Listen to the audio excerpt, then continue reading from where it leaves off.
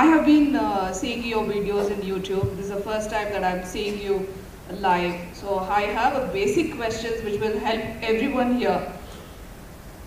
Everyone talks about knowing ourselves, and the first step is going inside, and then the way to go inside is meditation.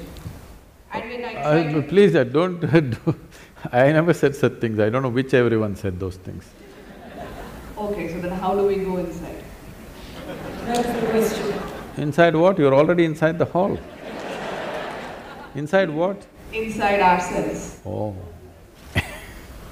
Okay, if that is the truth of the first step of knowing answers for all the questions, if going inside is the answer, then how do we do that? First of all, you must understand what is inside, okay, and what is outside. If you do not understand what is inside and outside, then you will go to all the wrong places. Now, what is inside? Your body, accumulated over a period of time, yes or no? Hello? No? What you accumulate can be yours, cannot be you. Is that much clear? Whatever it may be. What you accumulate can be yours, cannot be you. So this body is an accumulation. What you call as my mind, the whole content of the mind is accumulated depending upon what you're exposed to in your life. So your body is a heap of food, small or big. Your mind is a heap of impressions, again small or big. Between these two heaps, where the hell are you? So, inside, outside, leave these words because when it comes to language, there is only that much leeway. So within that, maybe different people are trying to use it in different ways. We don't know in what context they used. You put everybody into one bundle and say, all of you said this, I don't know who these all people are. Different people employed different methods around them, looking at the people around them, what was best suitable for the people around them, accordingly they would have worked most probably.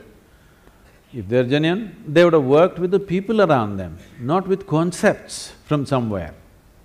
Looking at an individual person, you will do something, what works for that person. What you do with this person may not work for another person, you will have to do something else with that person. But you're talking about a generic inward-outward. So first determine what is inward-outward. Everything is outward right now. The world is outside, body is also external material, all the material in the mind also is external. So what is this inward you're talking about? Then you will immediately say, Atma, Paramatma, soul, this one. Now you're going into belief system. You don't know.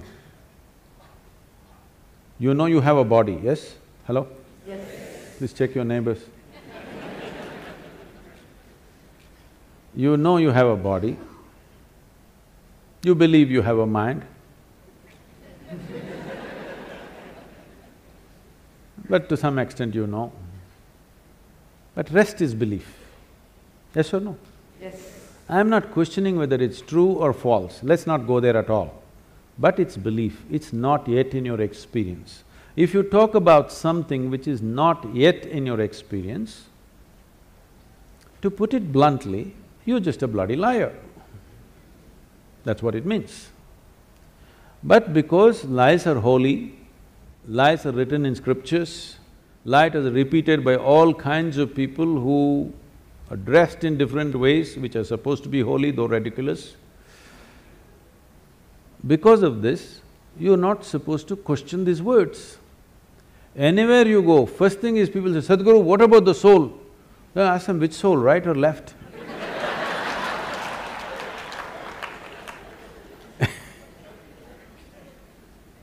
So, let's not talk about something that is not in your experience. Right now, your body is in your experience to some extent, your mind is in your experience to some extent, rest you don't know. But we can infer. If I have to accumulate this much body, if I have to accumulate this much mind, something more fundamental must be there. Yes? Something more fundamental must be there. We don't know what the hell it is. For now, we will call it you. How you will go into yourself? I'm asking. You can go into this hall, you can go out of this hall. How will you go into yourself, I'm asking? Saying, let's leave this, this is not the way. You do this way. What is not you, all those things you keep it aside. Before today, before you go to bed, everything that's not you, keep it aside. They may be precious to you. You think about it, your house, is it you? Oh, my house. All right, you have lots of passion about it, but all right, keep it aside. Your husband, is it you? No, that's easy, he's not me.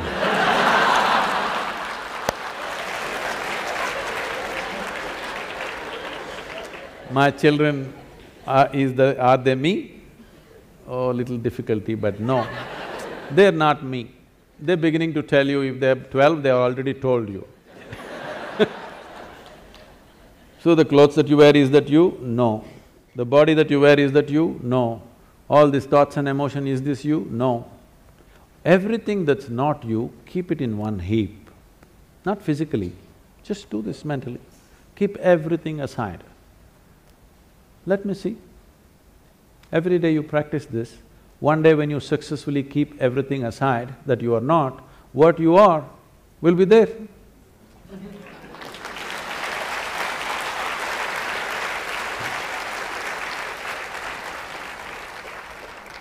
We have too many ideas about things that we have not seen. It's a big problem.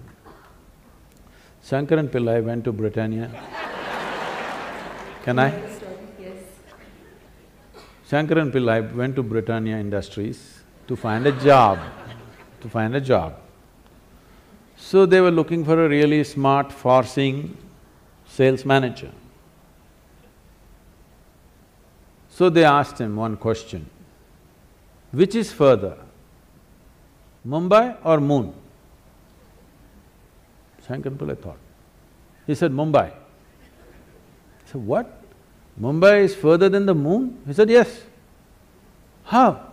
Well, I can see the moon, I can't see Mumbai. So what I'm saying is, if you go by your present perception, you'll get all the wrong conclusions.